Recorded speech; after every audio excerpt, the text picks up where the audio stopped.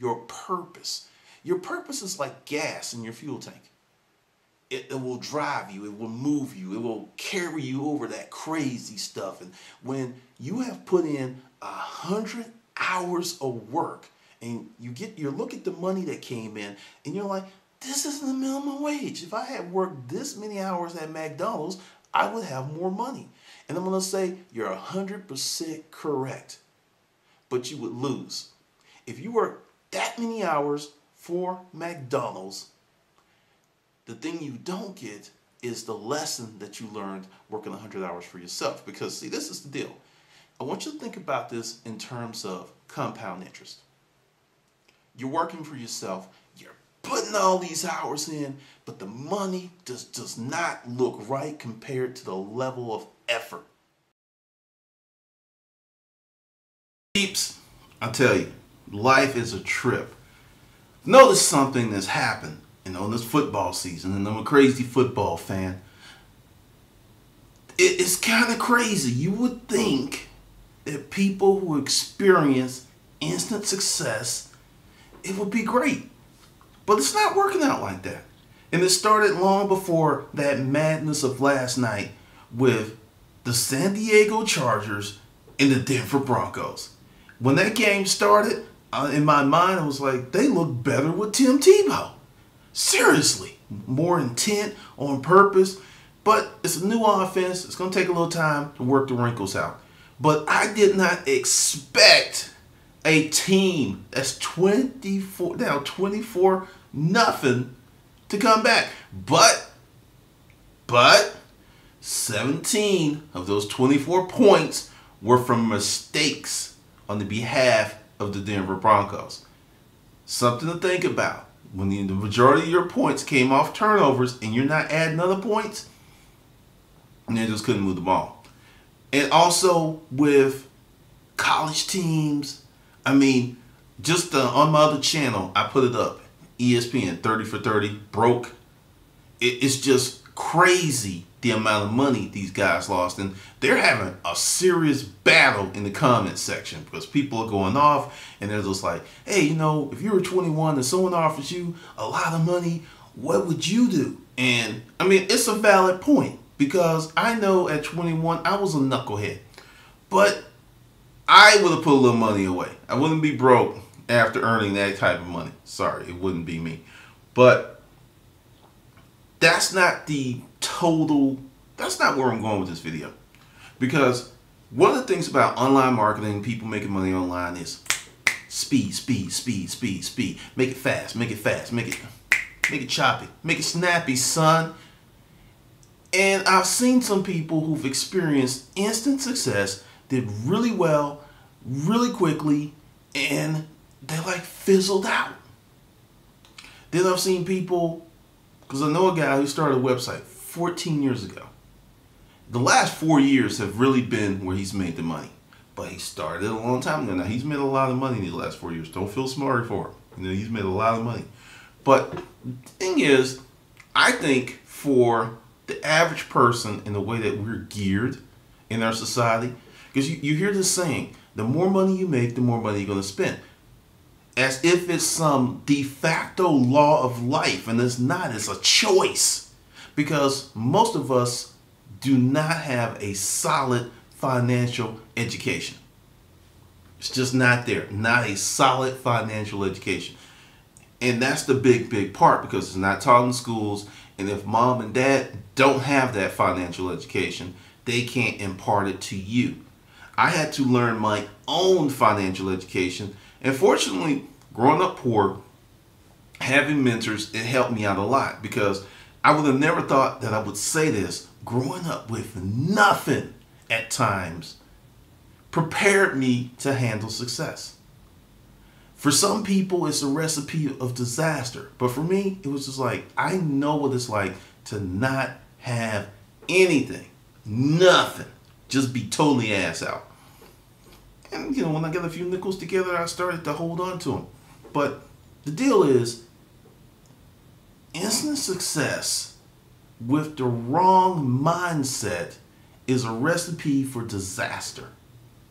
Simply put, many people who get some money coming in really, really quickly, they don't have a frame of reference to learn how to handle that.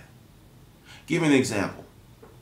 Most lotteries, don't quote me on this, have an option where you can take a lump sum or a hybrid model, which most financial planners recommend is you take half in a lump sum, then you take the annuity on the other half.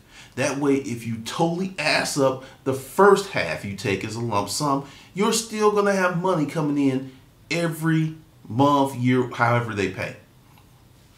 And I know someone that won a lottery and they get a lump sum every year. In their 14 feet. Oh no, got 14 more years on that deal. 14 or 16. But they get a lump sum minus taxes, same time every year, which is enough for the average person to live on very well in a year. And the deal is, people are not comfortable with success and money. You see it all of the time. You get the money, didn't have a drug problem before, but now all of a sudden, come on, man, give it it just happens because when you're a regular person and you don't have someone to guide you through that maze, success is an intense bitch. I've been studying this for a while, just go back to Monday Night Football, Chargers. They were cruising. They came out in the second half. They were flat, and Peyton started doing that thing. And it started, I'm just like, when they scored the second touchdown off the pick six, I was like, these fuckers are going to win. No, you can't tell me. And they did. And they won convincingly after it was a tale of two halves. But the whole deal is, I think, and shoot, even with my favorite football team, University of Alabama, Roll Tide, kicking Mizzou's ass for the first quarter and half quarter, then 38-minute rain delay, and it was like another team came out the locker room and they finally woke up and like, oh yeah, we better beat these guys. Because it was just like, they were like, we were owning these guys, and then kickoff return, special teams collapse. I was just sitting there like, and Coach Saban, he said it. It's hard to convince these guys that they're going to come back, and it's just that rain delay. Whoo! Let's hope that doesn't happen in the big game. And Lou Holtz said it on Game Center on ESPN. Every week, a different team comes out there, and people kind of like and you see it. You see it in the NFL. You see it in basketball teams. It's like, take a scrub team that been getting their ass kicked, but they're playing a juggernaut, and for some reason they stand up on their hind legs and we're gonna do it, and sometimes they win. Mental. That's what the hustler mindset's about, changing your mentality. Because if you have the wrong mentality, the best things in the world can drop in your lap. You can make a lot of money. You can be very successful. And in the end, you lose it all because mentally you are not prepared to handle it. There's a whole subset of woes and issues mentally that creates that paradigm. And I watched it because I look at myself and, like, you've never heard me complain about YouTube. The other day, I had some unhappy people flag a video and it came down. First time since I've been on YouTube. And I was just like, why? Because 99.8% of my experience on YouTube has been positive. It's been wonderful. It's been great. And I've noticed that other people, that when something like that happens, they do a barrage of a video and they try to have petitions signed, and it's just like, it's terrible. It's free. Like Louis K said, everything is wonderful and everyone's unhappy because expectations and mental paradigms do not align with reality oftentimes. This is my position on YouTube. I can't really be mad at YouTube for shit. There makes no sense. It makes no sense. I'm just like, and move on, because the benefit is outstanding. And that's what I'm talking about, because there are people who become successful and they start to feel entitled to that success regardless of the fact if they're working for it or not.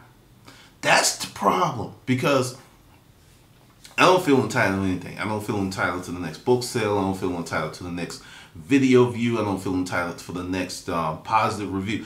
I don't feel entitled to any of that stuff, because all I have to do is close my eyes and just remember sitting on that bed in that little crappy ass room in that boarding house with a crackhead running down the street shooting a gun. And it's like, if I don't do what I need to do, I can end up right back there. It could happen. It could happen. And it can happen very easily, because it's very easy to be seduced by success. It's exceptionally easy to be seduced by success, because success starts like, oh, you're the best thing since sliced bread, and you are wonderful, and you're outstanding. And if you get some sycophants, like a lot of these athletes and celebrities, they have this crew. It's like, oh, yeah, you're the best thing. And the thing is, they stop doing, and you see this in basketball games, football games, teams that had a great philosophy, working, moving the ball up court, moving the ball downfield, and for some reason, they get a nice lead, and they stop doing what they were doing to be successful. The sports field is not the only place that happens. I've seen that happen with my friends. I've seen that happen with other businesses. And I'm just like, I don't want that to happen to me. So the thing is, you have to stay grounded. You really, really have to stay grounded and be thankful for the little things, the big things, the good things, the nasty things, the bugs. Like, I'm telling you, this little secret, I don't really kill bugs. A lot of times I've thumped the bug outside, because I'm like, because the thing is, as long as you ain't really, now, hey, that does not extend to roaches. Roaches, great! But seriously, you got to be thankful. You got to be thankful, and you have to have some perspective on what is what. You really don't, like Jason Tuck. He's a native son of Alabama, and I was watching his special about him and his father. And, he has, injury, and he wasn't making a lot of money. And, it's like, you go out there, this bad thing can happen. His father's like, you grew up working hard for nothing. You made more money in a few months than I made in my whole life. Jason like, you're right, Dad. Went out there, just threw his body, threw caution to the wind, was rewarded with like a damn near $40 million contract after that season. So understand, success is composed of many, many different things. But we in America have this limited and myopic view of success that creates a lot of problems when it stacks up.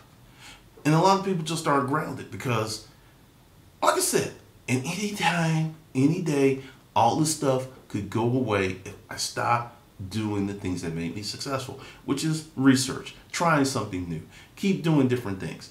That's what you're gonna have to do. But understand, there's a lot of dangers to instant success if, especially on something that I talked about a long time ago with money. If you don't manage your money, your money's gonna manage you. There is no in-between kind of, sort of. Only people who are immune to this are folks who have parents who have vast sums of money, and I don't care what they do, they can't spend it all. If you got that type of situation, it doesn't matter. For the other 99.98% of us, it does matter. It does. And the thing is, you can't crave instant success without balancing yourself out as you climb. Because I think there's a reason that people who took a minute to get to where they are typically have their money. Because you look at some players that, their names are household names. Like Bill Laimbeer. That fool was making a ton of money from his businesses and saving money. And he was, but that was a different era. But the whole point is there's nothing wrong with working hard, and there's nothing wrong with experience and instant success. But you need to gear your mentality to the point that you can handle it. And then, if you know that you have a problem with money and you come into a bunch of money, because the thing is, I used to wonder why, like lottery winners, like, got my accountant, got my attorney and all. I'm just like, why the hell do you need all these people? I was totally ignorant of what happens that once someone wins the lottery. Folks from every corner of the earth crawling up from the depths of hate. I mean, people just start coming out the woodwork, and they have to have some no-men or it will disappear on them. Long-lost relatives, people talking about, hey, I'm your son. I mean, seriously. Some of the stuff that I found when I researched, I was like, you have got to be kidding me. I didn't know. Because I was just like, I don't play the lottery, so I'm not going to win. But if I did play the lottery and if I did win, my ass would be there the next morning. But once again, I have a different financial education than most other people. Because I can tell you right now, if I won the lottery, the first thing I would do, I would find some solid, low interest yielding investments. Yep. I would just invest the whole damn thing. Lump sum, invest the whole damn thing. And live off the interest. Like say I got 10 million, find something that yields 3. And I'm talking about 3-4%. I'm not talking about 10%. 3-4 consistently. It's out there. It's 300 something grand a year. I can live off of that. I can live off of that, and I would keep working. But that's me. But the deal is, with success, you have to have balance mentally. Because you look at the people like Jerry Rice, who had a great work ethic. And this is something, this right here is my pet peeve. Randy Moss, if he was mentally together, his career would have been longer and his records would have been bigger than Jerry Rice because he had more talent than Jerry Rice, but he did not have Jerry Rice will, determination, and work ethic. He didn't have that. So he's just, seriously wasted talent. What this guy could have did is immense, but he was just stuck up on some stupid shit. Straight up. I've seen the interviews and I'm just like, Randy, why? Why? And then people are like, oh, that man can be his own man. He can say what. When you start thinking of legacy, when you start really thinking at the end of your career, end of your life, being up on a podium, talking smack, talking some stupid, dumb shit, it's going to sound real stupid even to you. Because you're like, oh, that wasn't so good. That wasn't so bright. I've worked in a hospital. I've never seen a deathbed confession, but I have seen people that knew it was coming, and just the things that they spoke about was totally different than other things that you would think. And it's not big stuff. It's about people, and it's about legacy, and it's about kids. That's what it's about. It's not about the money and all this other stuff. So I'm telling you, guarantee you, Randy Moss, when he gets to the end of that train and he looks back, he's not going to be happy with himself, nor should he be. But that's the deal. Instant success with a limited perspective is usually going to be disaster. All right, this is Glendon. I'll see you in the next video.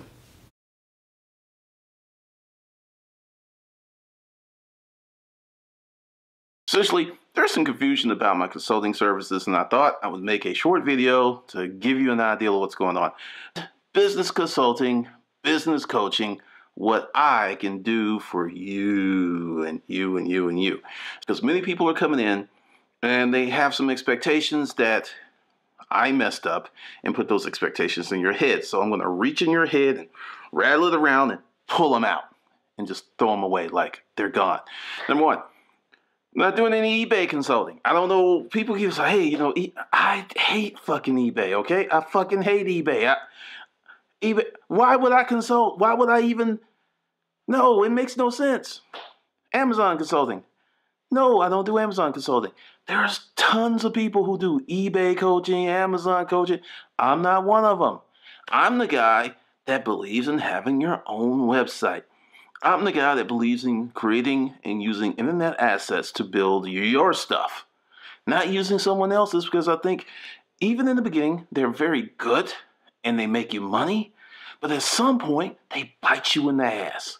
So at some point, if you're going to do this thing, you must have your own internet properties. At some point, you have to have it. So why not do that first? And if you still feel the urge, that little scratch to go through the third party platform, do it. But work on your own stuff. So just get that clear. I don't fuck with eBay. I don't mess around with Amazon. And what do? I am a strategist. I am a growth person. I do business development. Strategy, why are we doing what we're doing? And create a roadmap to get you from point A to point B. Because many people are so in their business that they can't see their business. It's like, I can't see the inside of this shirt because I got it on. It's kind of like where many of you are with your business. You're so invested in it and you're so close to it, you can't see it because you're in it. So with me, I'm like, okay, that's going on. Hold on, oh yeah, you got that going on in there too. So that's where the strategy comes from, because many small business owners have me syndrome. I can figure it out. I'm the smartest person. No, you can't figure it out.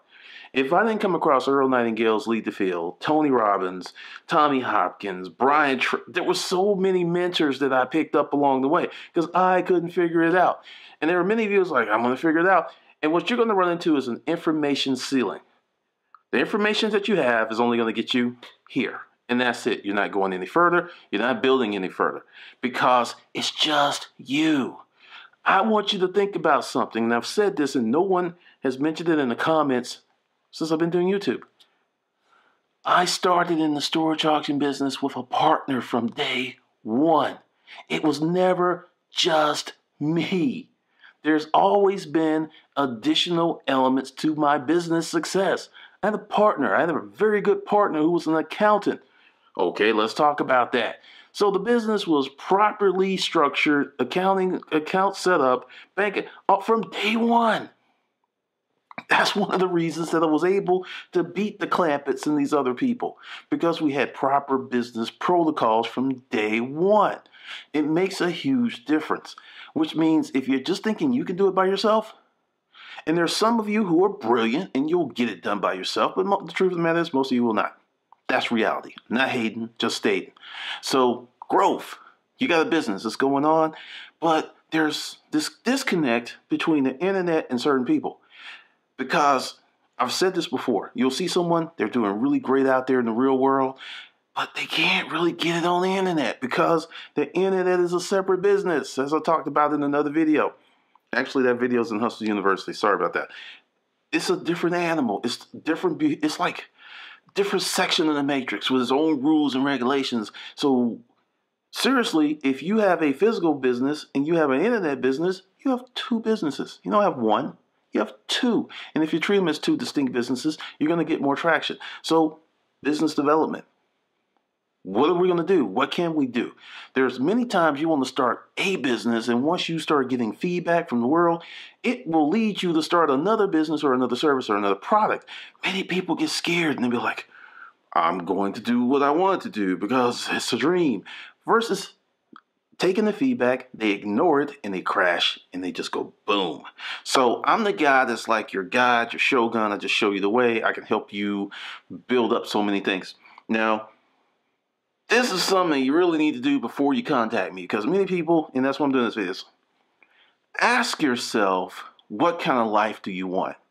Now, this is going to sound offensive, but if you are more concerned with creating some business processes to get some money and forget the whole lifestyle planning, I don't want to work with you. And this is why. Because you'll build up that business, and because you neglected the lifestyle planning, you're going to end up in the same place you were today emotionally. Even your business might be humming along, you might be making money, and just to put a dark moment on that, sometimes when people are fantastically wealthy from a fiscal standpoint, but their soul has poverty, their spirit is bankrupt, sometimes these people kill themselves with millions of dollars in the bank. Just to let you know, that shit doesn't mean anything when your total life isn't together.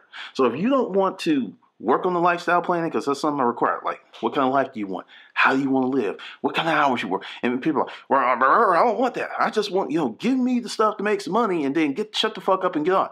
I don't want to work with you. If that's your thing, there's plenty of people out there. There's plenty of business consultants. Go find one because I'm going to put you through that process. And it's a good process because I put myself through the process, and that's the reason I don't have to deal with traffic. That's the reason I get to work at home. That's the reason in the middle of the day I go work out in the gym because I don't have to deal with certain things because it was all part of a plan, a lifestyle plan. I don't want to drive. I don't want to commute. So I created a business to serve those needs. Now, why is that important? Brings your stress level from. I get in traffic. I don't get road rage. Because I'm not exposed to that. I'm not exposed to that all the time. So that's very, very important. Less stress, less wear and tear on your spirit and body. You can't replace this. It renews itself, but the less stress you put on it, and it's good, there's good stress and there's bad stress, but the less bad stress you put on it, the longer, the healthier you are. To me, that's incredibly important. Maybe not to you, but to me it's incredibly important. So lifestyle planning. So another part of this is, where do you want to go? What kind of business? Where do you want to go? What are you doing? Do you want to save whale? What? What is your thing? What do you want to do? Because there are many people who's just like what I call a get money hustler. I just want to make some money because I have an immediate financial need and I need to solve that problem. Now, I don't want to work with you. Number one, you're broke. Just straight up, you're broke. You don't have any money to pay me, and you will work the shit out of me with no money. I did it a few times just to be charitable, and it was one of the worst experiences because when you are not only fiscally broke, your spirit may be broke. Money comes and goes, but it's hard to fix a broken spirit. It may never be fixed. I don't have those kind of powers, so you need to come to me with some kind of intact stuff, some things that you're working on. So I can't do that. I just can't do that. It's just crazy. Now, how much money do you want to make? I ask people this all the time, and I get the the owl look is the standard answer is as much as possible. That's a bullshit answer. It's very hard to quantify as much as possible. It gets you nowhere. Today $30 will be as much as possible, and then your mind's like, okay, that's as much as possible, and then that's where you are. You need to have a number. You got to have a number. The number helps you tremendously. It forces you to focus. Forces you to look at things from a critical standpoint. I want to make as much money as possible. Oh, I just hope to be happy. Oh, I hope to eat. Oh, I hope to have gas in my car. You go nowhere with that. Nowhere. So, know where you're going, have a number, and we'll just start from there. And also, let's talk about the process. It takes me time to figure out who you are, where you want to be. And that's part of the process because a lot of people email me and they want to talk, and I'll see the email and I can just tell from that first email that this is a 3, 4, 5, 6, 10, 12, 20-hour deal. If your life is fucked up and it's been fucked up for a while, it's not going to become unfucked in an hour. It's not happening. So you got to invest in yourself. If you don't want to invest in yourself, that's fine. But don't expect me to invest in you when you don't want to invest in you. And that's what a lot of people do. It's like, hey, let's go to lunch. Hey, no, we need to do something. We need to make some stuff happen. And one of the beauties of having a lifestyle plan, I'm very blunt. I use profanity. I've been called unfucking professional, and I am unfucking professional. I have no desire to be fucking professional. I have a great desire to be me. And this is me. This is what you get. You meet me in the street. This is how I'm going to be. When business deals, I'm going to tell you the truth, and I'm going to help you make more money. I'm going to help you have a better life. There's benefit because I'm not going to blow smoke up your ass. Because if you're paying me, I'm going to tell you about yourself, and we're going to do the things to make your business good, which is another part. You need to have a business. You need to have a business. If you don't have a business, we are into business development planning, which takes hours. I cannot talk to you for 10 hours and get just a lunch. It's emotionally depleting because I want you to be successful. I'm rooting for you. I'm like, I got pom-poms. I'm cheering for you. And that's a long commitment. So with that, how do I get paid? Per hour, per project, if you have a project. And this is once again where you need to tell me what you're trying to do. Because there are many people who's like, hey, I want to do this. And they'll give me what I call topical stuff. And only after the money's paid and the clock is really ticking that they start telling me the truth. They'll tell me what they think. It's like, well, hey, this is... I have had people that I didn't really find out the secret thing from them until the third conversation, because it's like this. It's like I put on my hat and I'm in the mind and I'm looking for stuff. Okay. Oh, you do this? Well, let's do this and this and this. I have to find this stuff out to help you, and many people are not used to being freaking honest with themselves. It's just like, well, I want honest with that. Everything else is just hoo-de-hoo. So that's part of the process. So you gotta know. So get paid per hour, per project. And if you have a real business with real books and numbers, that means you have your accounts already set up. Or if I have to do it, I'll do an equity split. So say I improve your business X amount, then I get X amount with a monthly retainer. Because there are many people who's like, hey, let's do the equity thing. Then I'll work for a whole month.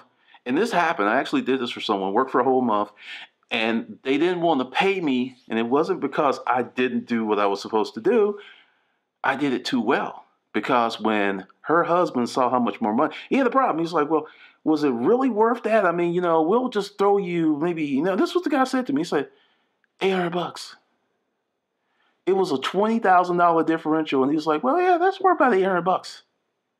And I just pulled up my contract and said, well, if I go to court, I'm going to get all 20. And then I got paid what they were supposed to pay me. So that whole thing is, and that's when, and once again, in my business, I have learned that I must set expectations. So if we do something equity, it's going to be a contract. You need to get an attorney. You need to look at this stuff. And it'll be a simple contract. But that's the deal. If you want to do equity, there will be some money up front, plus there'll be a monthly retainer, plus the equity per month. I go per month because when I was doing per quarter, that got a little dicey. So those are the three modes of how I get paid. Now, let's talk about life coaching. I get this all of the time.